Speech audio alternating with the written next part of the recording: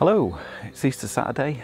It's hopefully night 2 of shooting M106.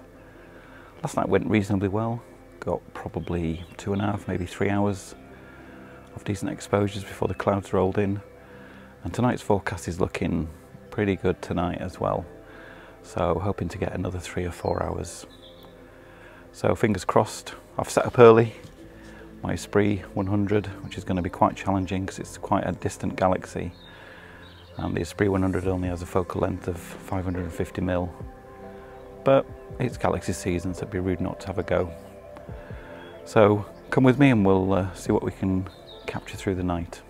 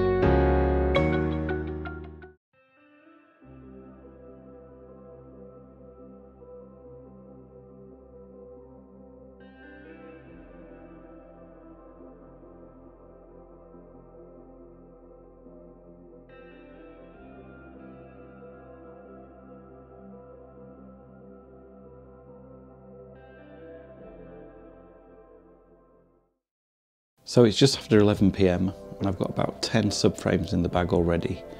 So things are looking good for the rest of the evening. I've just been outside and the sky is nice and clear and it looks like it's going to stay that way for the rest of the evening. So I'm hoping I'll get at least another 3 to 4 hours of exposures in. Whilst I've been taking images, I've been chatting to Luke from the channel Lukomatico. He's an up-and-coming YouTuber with some great astrophotography content. So go check his channel out in the link below. He'll appreciate it. He's a really nice guy to chat to and certainly knows his stuff.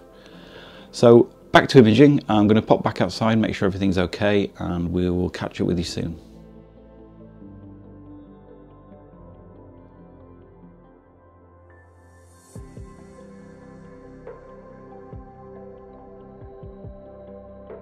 It's just after 4 AM. I'm going to pack up soon, but I think the data I've gathered over the last 2 nights is going to result in a really nice image when I process it in Pixinsight. So stay tuned to see what that comes out like.